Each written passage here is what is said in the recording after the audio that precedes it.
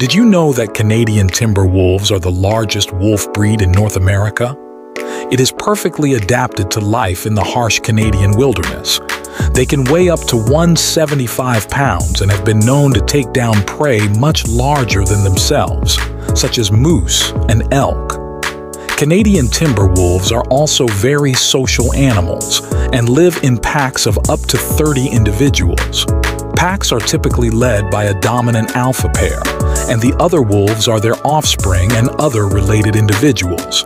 Canadian timber wolves play an important role in the ecosystems they inhabit by helping to control populations of prey animals.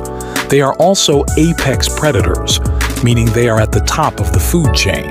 This means that they play an important role in keeping the balance of nature.